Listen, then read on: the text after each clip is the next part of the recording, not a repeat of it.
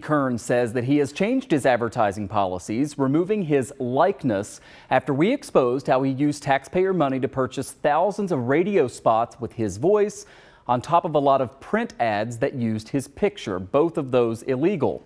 Today, the Erie County Democratic Party Chairman Jeremy Zellner asked the state attorney general to do a full investigation because the law says if you violate the rules here, the AG can seek civil fines through courts. They could add up actually to millions of dollars. Zellner also argued that this unfairly impacted the clerk's race last year that Kearns won because he used taxpayer money on these ads that very well may have impacted the campaign.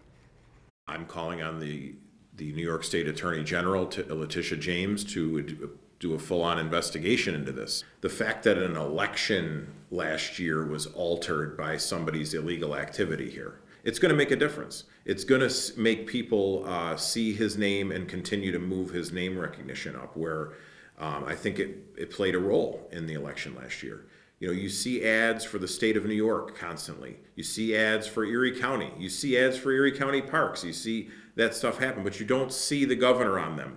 You don't hear the governor on them, and you don't see the county executive on them, or you don't hear from the county executive.